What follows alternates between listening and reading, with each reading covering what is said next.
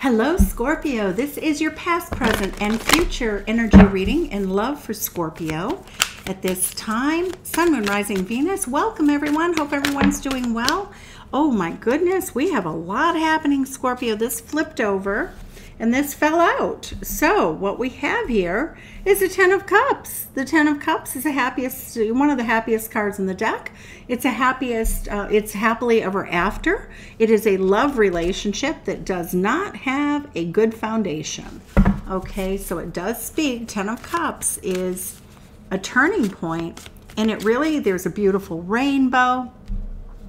This could be, for some of you, a big surprise. The Tower card says that you weren't prepared for this, but we're going to clarify that Tower card, because every now and then it's a really wonderful card of surprises, but oftentimes it means you need a foundation.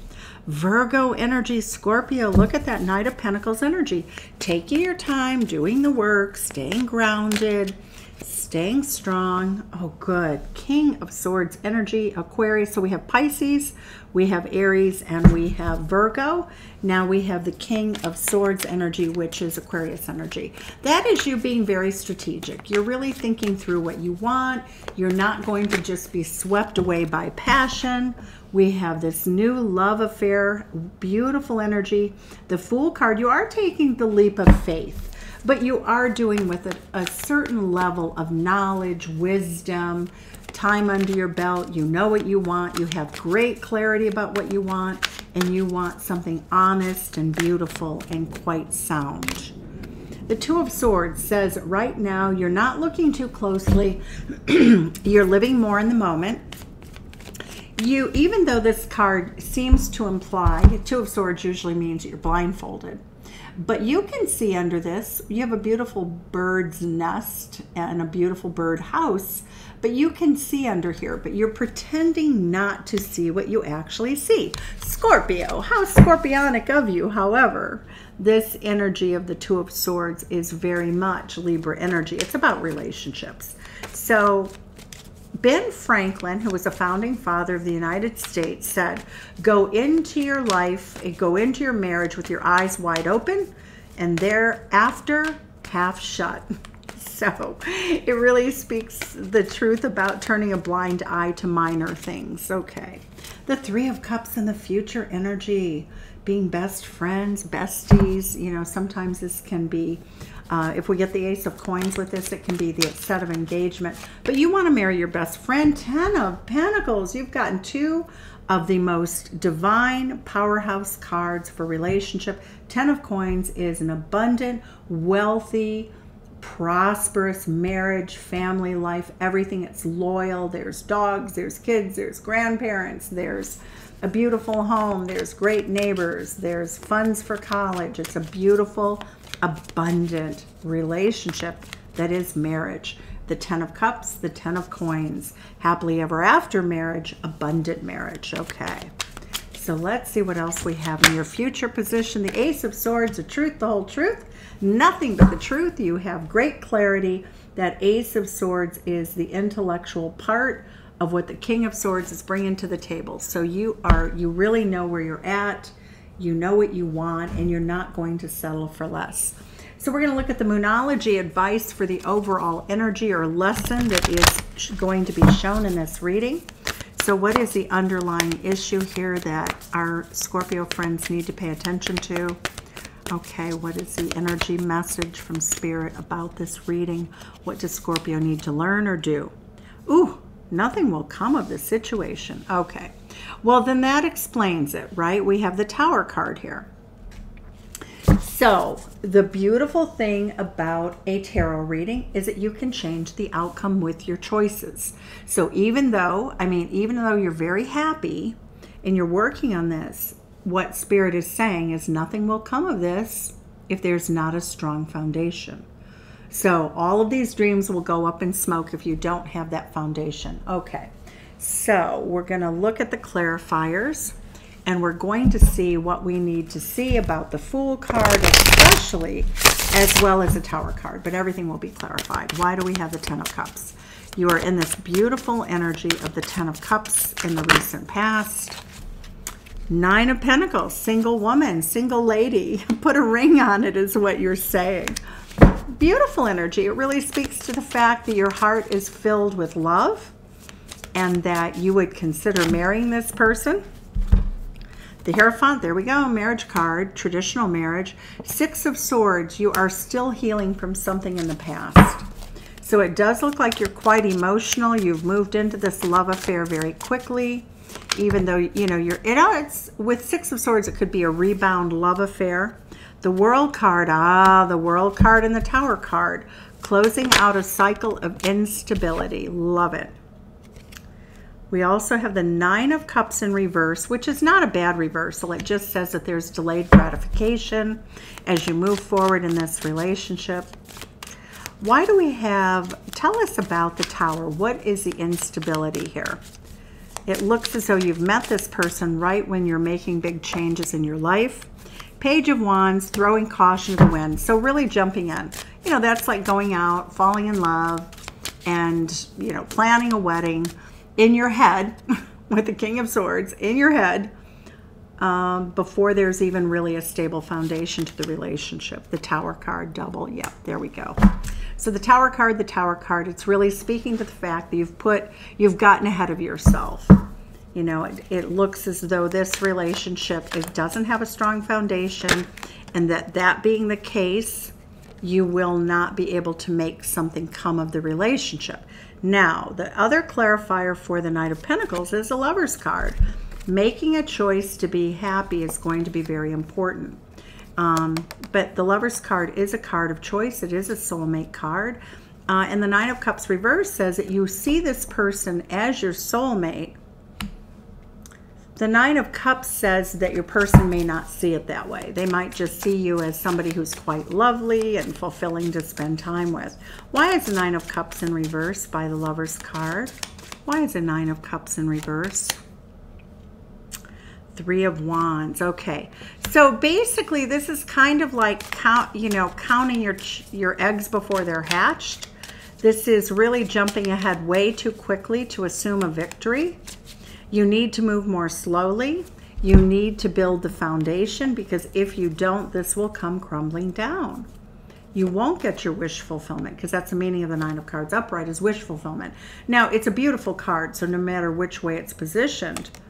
But with the Three of Wands, your ships are coming in. The Lover's card is here. This person's a very good lover for you. They're very fulfilling for you. What do we need to know about the Double Tower? Tell us, Spirit. Double Tower, what is this foundation? The Seven of Wands, feeling defensive. It looks as though somebody passes judgment prematurely on the relationship. Judgment is that it looks as though Knight of Swords, something gets said in the relationship that is like a wake-up call. It's a warning shot.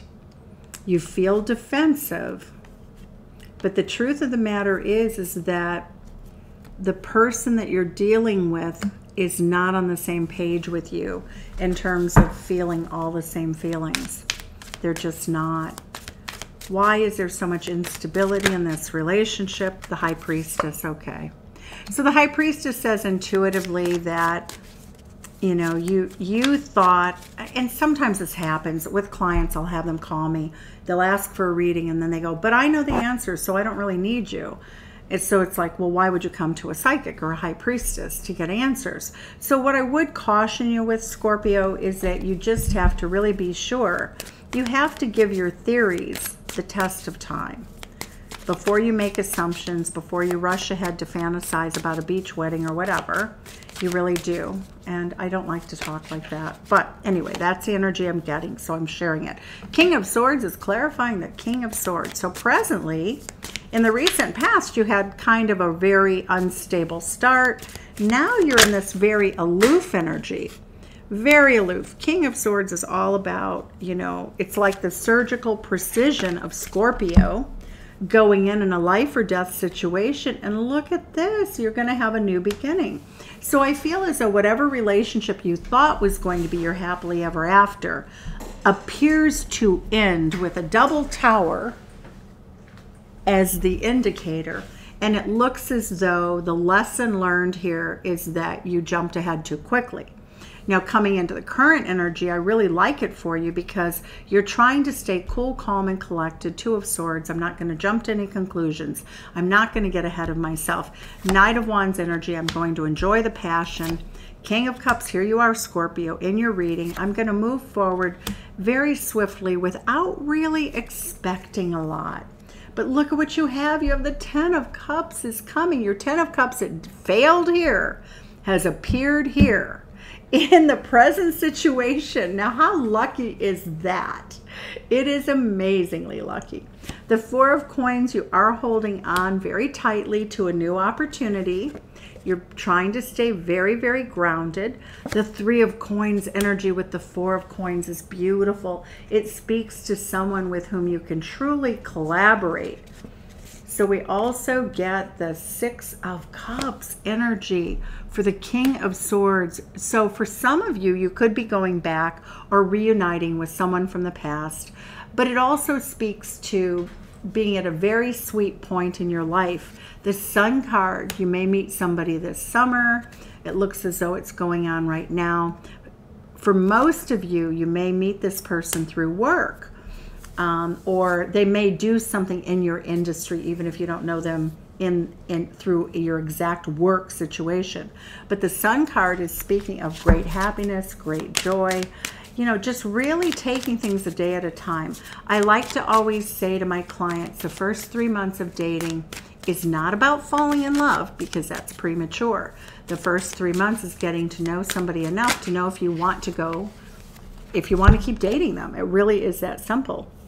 The Six of Wands energy is clarifying. Look at a victory with a dear, dear friend. So I do think for some of you, you've had a friend that's been lurking that hasn't told you how they feel, and they're coming in. For others, you're meeting this person through your work environment, collaborating on a project, and it goes really well. Why do we have the Ten of Coins? Why are you going to have an abundant marriage? Two of Swords. Well, not yet. The Two of Swords says you're not there yet, but when the time comes, you will have it. You will manifest it. So why do we have the Three of Cups again with a victory card? Let's get more clarification. The Empress. Ooh, you are in your attractive power. Venus is in Virgo. You are looking great. You speak beautifully and you make yourself clear. We have 2 threes. We have something that is brewing and being created. Magician card. The truth of the matter is you have all the tools. The truth be told is that you are manifesting this beautiful relationship. My God, the Magician card, which is Virgo and Gemini energy, with the truth and the clarity, you're building this strong. Ten of Pentacles is about foundation. And, you know, you're just going to stay calm, carry on, take it a day at a time. It's gorgeous. It looks as though even though one relationship is not working the way you want it to, it's kind of a surprise over here. This is very unexpected to you, although you are manifesting it. So that energy of manifestation is very powerful for you. But I love the energy, the Magician card and the Empress card with the Ten of Coins. So you're going to really be involved. Your love affair is going to be with someone who is abundant like yourself. They love the truth. They speak the truth. They will feel like your very best friend. And we see the magic, the chemistry is going to be off the charts. The Empress, both of you are going to be reveling in this very nurturing, warm cocoon of love. The Shaman's Dream Oracle, it says that you are in a balancing act in love, Scorpio, so keep that in mind. You have to balance things out. Don't get a little bit overly anxious. And Divine Matrix. So you are living a part of your life that seems very mysterious, but this is a journey that you're on, Scorpio. You leave one relationship, you have another one right here, sort of following in the door, and I'm getting this beautiful energy for you. So you do manifest something incredible. Scorpio, best reading I've seen for you and Libra, both. It's been a joy bringing this reading to you. I hope that you enjoyed it. And thank you so much for staying and viewing. Thank you.